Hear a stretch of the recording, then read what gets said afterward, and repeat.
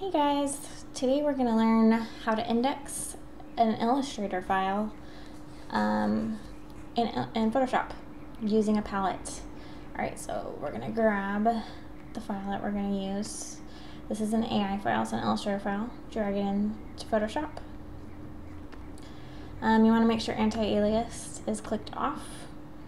If this is clicked on, it kind of makes the edges a little fuzzier between the colors.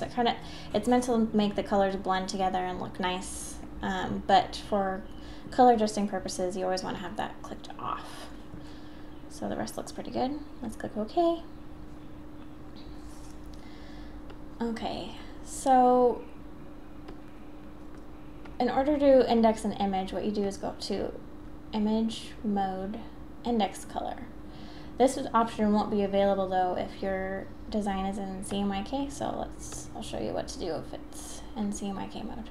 Okay, so CMYK, I'm gonna go to Image Mode, RGB Color, Image Mode, Indexed Color. You have to go in that order or else it's not gonna do it. Okay, so then it brings up this little indexed color window.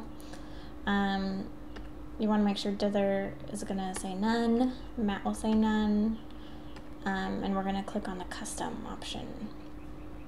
Since I do this a lot, I create an action right here, indexed color, because since I do it all the time, and I have it set to be F2. So all I have to do is click my F2 key and it pops up, and it even is set to have only one color, which is white. So you can click the preview off button and it will show you your image. And you want to leave that preview off while we adjust color. Okay, so again, you just go up to Image, Mode, Indexed Color. Alright, I'm going to go back to the one color thing. Okay, so what you want to do is click Custom. Let's get rid of those. Move this over. Okay, so this is all these boxes right here are where your theoretical colors are going to go. Let's add some colors just so I can show you how to get rid of some. That's too many. Do that, go okay. Okay, so if you open up your indexed color window and a whole bunch of colors are in here and you want to get rid of them, you just have to hold the command key and you can click on any one you want and it will get rid of those. I normally just click on the second one and it kind of just moves them all down. And you're always going to have this color, you can't get rid of the first one. If you'll notice, you'll see a transparent background here. Let's click on that first square and then, excuse me, we're going to hold down Option and click on this first square and it makes it transparent. So that's kind of cool. And then let's just go ahead and separate the colors out.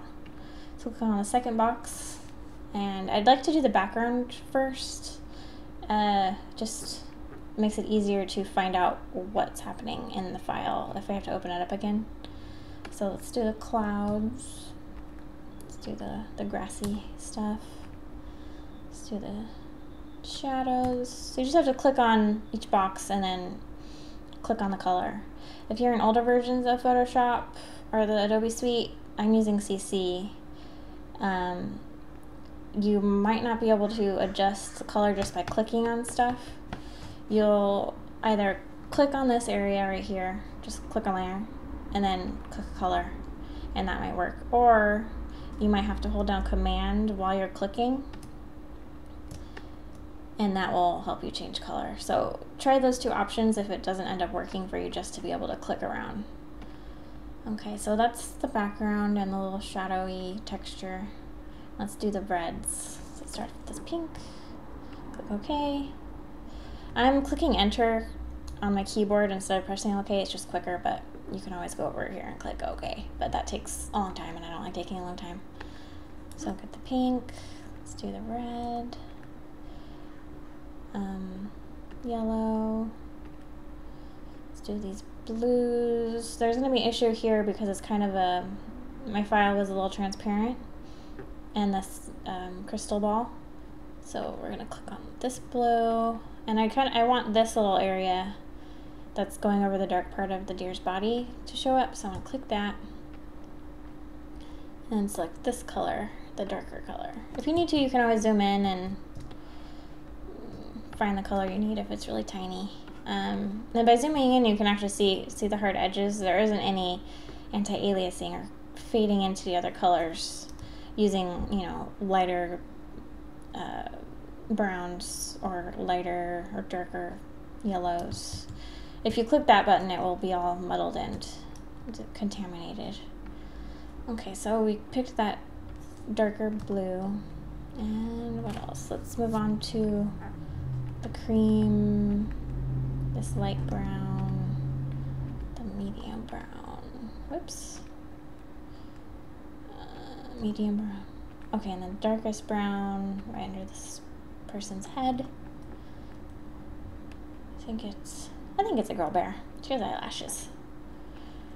Alright, and then what else do we need? I'm missing something, I just know it. Okay, oh, the whites and the blacks. Alright, so pick a white color. I just kind of move it on up.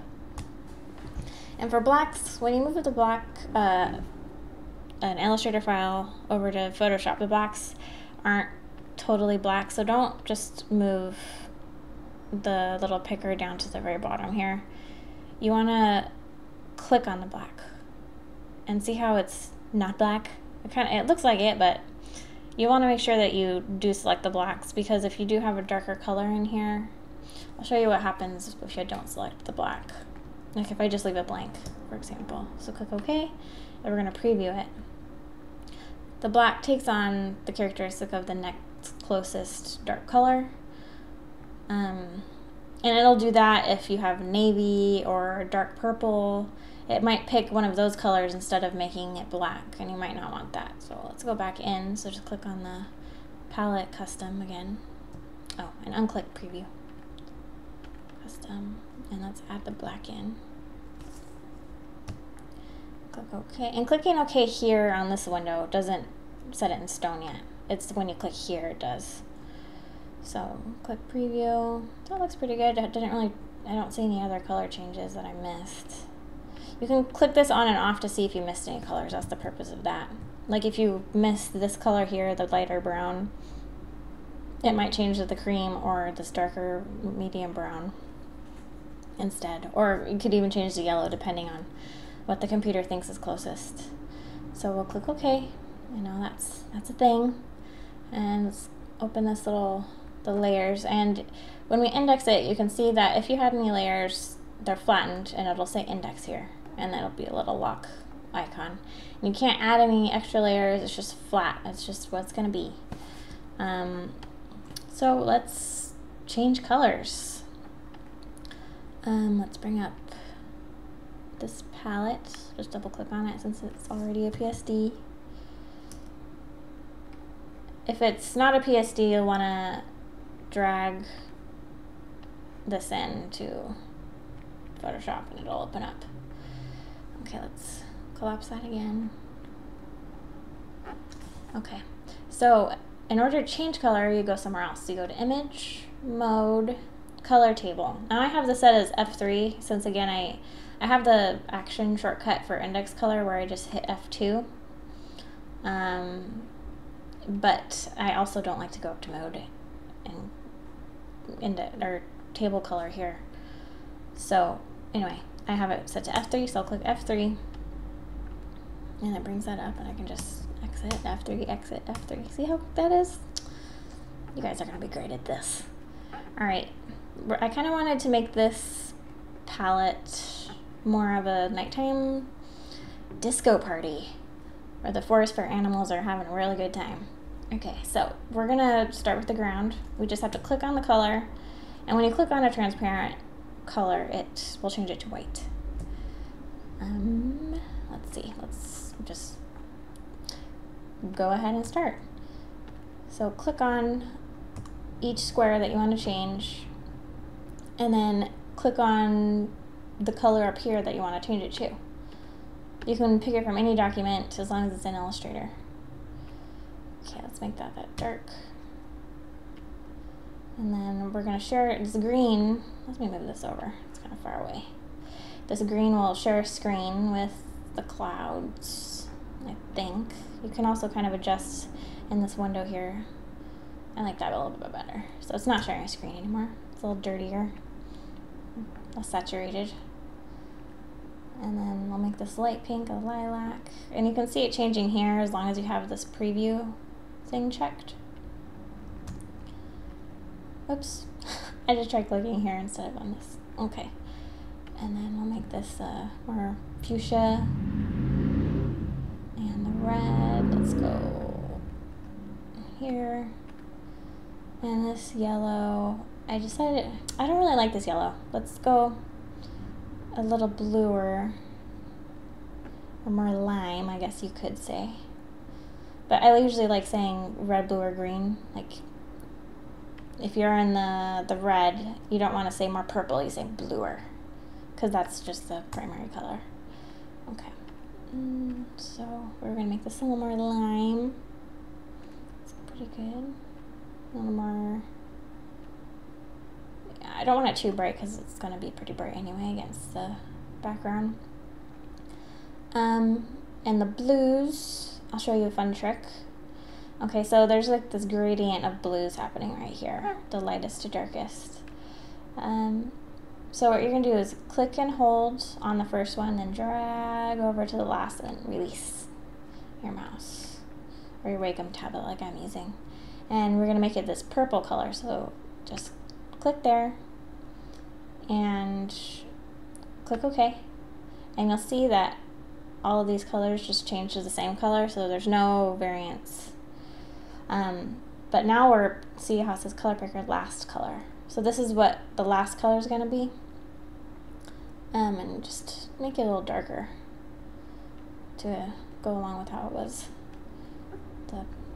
the format. So click OK, and you can see here that it changed the middle one to an in-between color between the lightest and the darkest. And you can go back and change, you know, if you don't like it to be, and then all this is just this screen here, if you want that to be a little lighter or change the darkest. You have to go back and adjust, but that's a fast way. If you know that your colors are going to be sharing like a gradient hue or shades, I guess, you can just click and hold and drag. And then we'll change the creams. I'm not going to change too much. I like that for the most part. Let's do that. And we're going to do the same thing. Since I just selected this new color, I'll just click on that and drag over. And then click OK. And that says last color here. And then there we go. That looks decent. And then we'll make the black black. Just drag that down. Or we can make it white. That just looks a little creepy. Let's leave it black. And here you just unclick the preview when that's what it looked like. And here's the new one. Okay, so that looks pretty good. This part, her eyeballs bother me. She's looking a little creepy there. So I'm gonna go to the magic wand tool. So click W or Shift W to get to this selecty one. And you want to make sure anti-alias is unchecked and contiguous is checked.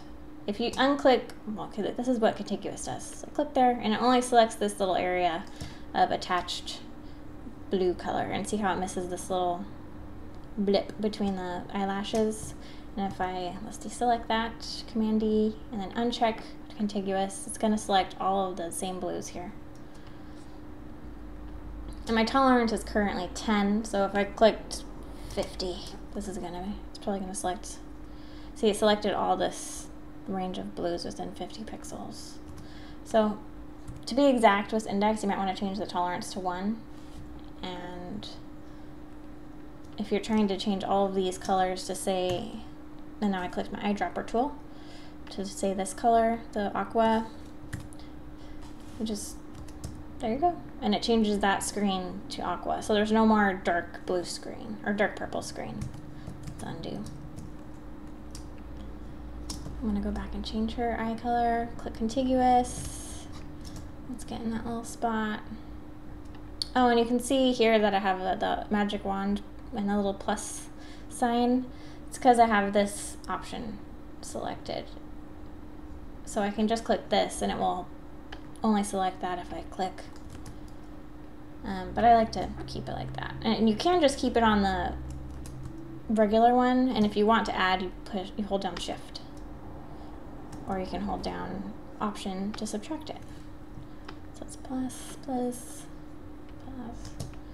Alright, and let's make her eyeballs this lighter purple and do Option Delete. That will make it the foreground color. Doing Option Delete, or you can do Command Delete to make it be the background color, which would be white. So let's do Command Delete. Ooh, no, Option Delete. There you go, magic. So that looks like a pretty fun forest fair party, if I do say so. They're having like a disco dance. Should probably add in some fireflies or something to this. That'd be kind of fun. Alright, so that's essentially how it works, and then you can just save as a PSD, and since you can't edit the layers anymore, well, easily at least, like you can probably select this little dude, or chick, I guess I can say, and kind of move her around, and then you have to fix this little area again, but you know, you don't want to do that. You mostly want to get it set in stone with how you like the layout, and you can send this to art directors or whoever, and they can go off of this for your color inspiration. So yeah, that's about it. Hope you like it. Get to work and make something in index mode.